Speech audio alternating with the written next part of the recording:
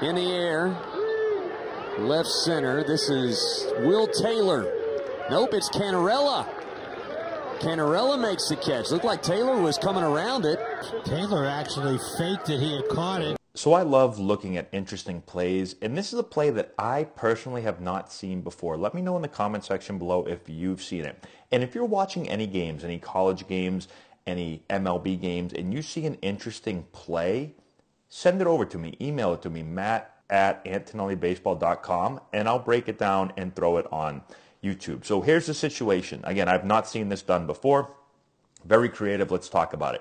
We have the bases loaded. It's Xavier versus Clemson. We have one out, top of the first. We have a fly ball hit to left center field. Center fielder is going to make his way over here for the catch. Left fielder is going to start to move this way for a potential catch or a fake catch, which you're going to see in a second. If you're the offense, we have less than 2 outs, so the runner at third is going to tag. The runner at second base is typically going to get off the bag and read it. If he thinks there's going to be a catch and a potential play at the plate, he can move back here to tag up. If he doesn't think it's going to be caught, he's going to continue to work off the bag so that if it falls in, he's able to score. The runner at first is going to mirror the runner at second. So if the runner at second goes back to tag, the runner at first is going to go back to tag. So you can see we've got the runner at third tagging. We've got the runner at second tagging because he believes that this is going to be caught. We can't see the runner at first, but he is tagging as well. Now here's the interesting part. Watch the left fielder.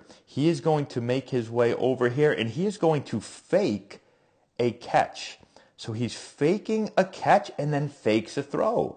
And then right after the fake throw, we see the center fielder catch the ball, and he's going to throw the ball to third base, to the cutoff man, to make sure that the runner at second doesn't advance because he feels he can't throw the runner out at home. So we have the catch, and now we turn.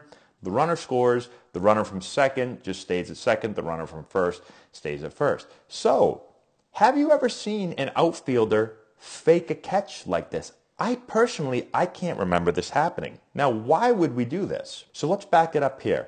So, the reason that you would run this is to see if you can get one of the base runners. All you need to get is one of the base runners here to leave early. So let's say as the base runners are working their way back to the base. So let's say as he works his way back here, or maybe as he works his way back here, or the runner in first makes his way back to first. Let's say they take their eyes off the ball for a second and they look down at the base to just find it to tag up. When they look back up, maybe they don't pick the ball up. Because as a base runner, I'm typically not following the ball all the way from the bat to the outfielder. If I'm this runner here or this runner here, I'm zoning in on who I think is going to catch the ball, and I'm going to find the ball as it starts to work its way down to the outfielder. But let's say one of these guys, when they put their head back up, if this guy does a good enough job of faking the catch, maybe your eyes do go to the wrong outfielder. And if you happen to go to this outfielder, well then right here you're getting ready to go, and maybe, just maybe, you do a good enough job of faking this catch where a base runner starts to break. So he would start to break right here. Let's say he thinks he caught it. Let's say one of them, you only need, again, one of them to do this, whether it's the runner on third or second or first. They start to break. Now here comes the fake throw. This guy right here, after he catches it, right? So he catches the ball and now he takes his eyes towards the field.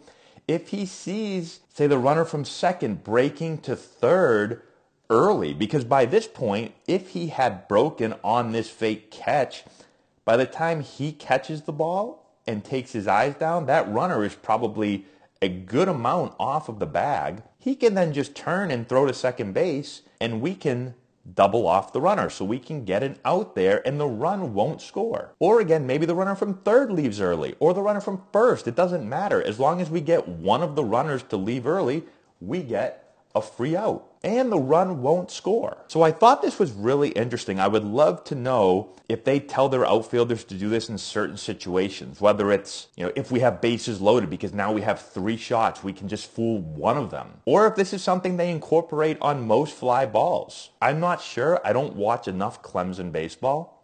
If anyone knows, let me know. Now, I was thinking about the downside risk of this, and the only things I can really think of are if this guy gets too close to the center fielder. So you have to be careful here because they need to obviously communicate, and you don't want the center fielder to feel this guy getting too close, and now we have a miscommunication and the ball drops in. So some people might watch this and say, oh man, like this isn't going to fool him. He's not close enough. Well, if you get too close, do we risk the possibility, again, of a miscommunication and the ball drops in? That's a risk that we have. So you do have to practice it, which again takes some time. You don't have unlimited time to practice in college. But I do think if the outfielder works on this and makes sure to stay far enough away where we don't get in the center fielder's way, well, then he really doesn't have any other responsibility. The only responsibility he really has on a fly ball where the center fielder is basically camped is if the center fielder can't see the ball, well, then I'm going to have to run over and make the catch. But once we know